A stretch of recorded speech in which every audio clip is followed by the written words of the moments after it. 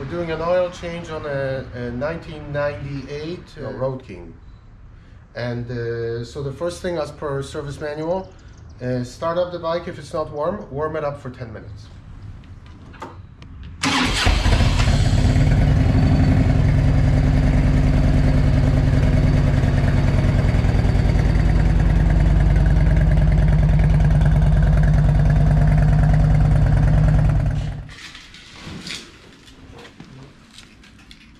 Place the pack under the side stand. Place your pail under the bike.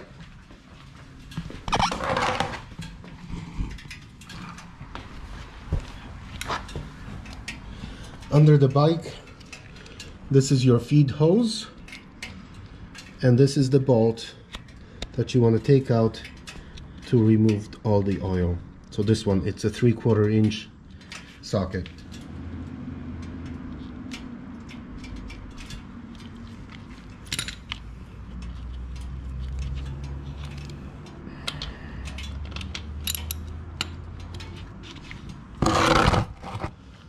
Leave your dipstick in when you're loosening the bolt, the drain bolt, so that the oil doesn't run out very fast.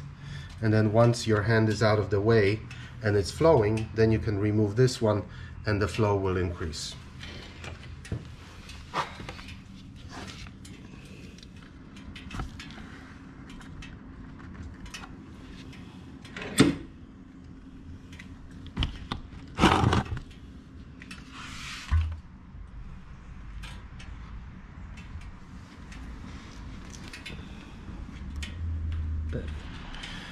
There's a magnet on the back of your bolt, and it's good to inspect it at this time to see if there are any metal shavings. It'll give you a sense of the condition of the bike. As you can see, this one is very good. Make sure you remove the O-ring and always replace it. It's cheap insurance, and you'll make sure that it doesn't leak.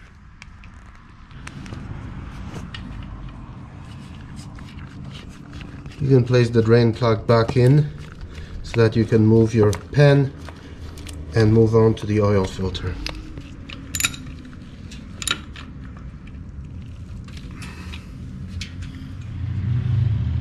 If you have a Harley oil filter remover, it's good to use it, especially with this cutout, and you put that up against the engine so that it gives you some clearance.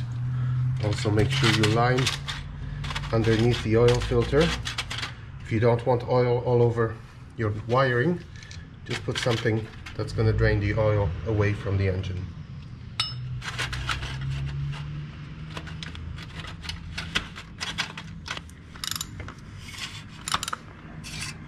Once you make it all the way around where the cutout is against the engine, remove this piece.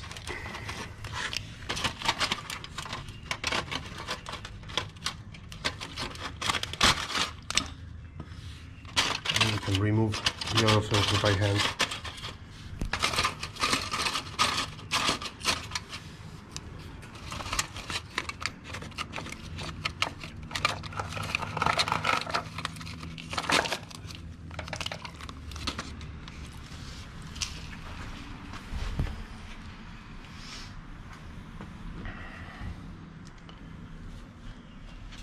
Nice and close. So after you remove your tin foil, place a rag underneath, because there's still a few drops coming down. And then if there was any spillage in here, you want to wipe it off now, because once the oil filter is on there, you won't have any room to put your finger in through and wipe it off. Just keep it nice and clean.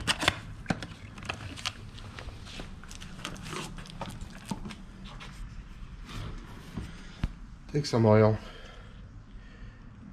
run it around the seal here. And the reason for doing that is so that the heat doesn't glue your rubber seal onto the engine, and then you can't take it off. So this is a way of preventing that from happening, so it's easier to remove it afterwards.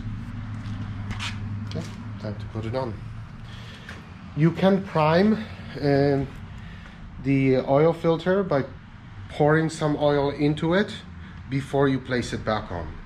The only downside is you'll spill some of the oil, but the engine will start a little easier the first time.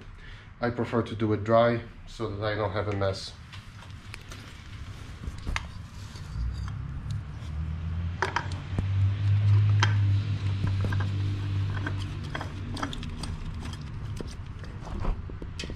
Once you get to the end, you see it's catching. As per service manual, it says half a turn. Tighten it to half a turn. And they say do it by hand. So we'll take it here and we'll try to go half a turn. And I would say we're there.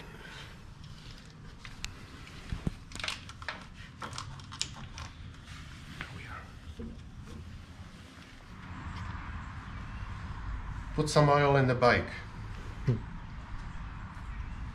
We're aiming for about 3.5 liters. And all the Harleys of this vintage, except for Softails and Sportsters, should be checked upright for the level of the oil dipstick. So this one will be checked on level.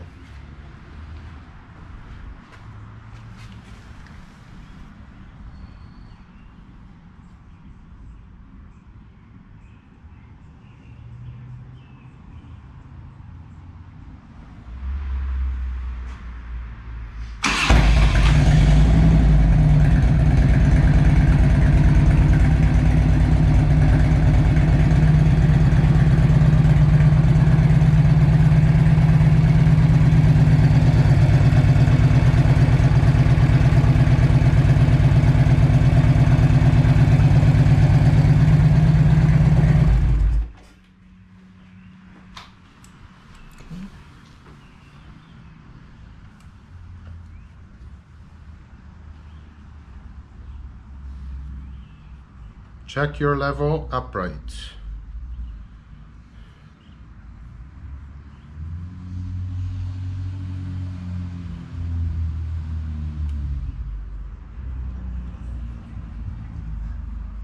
Push it all the way in, pull it out.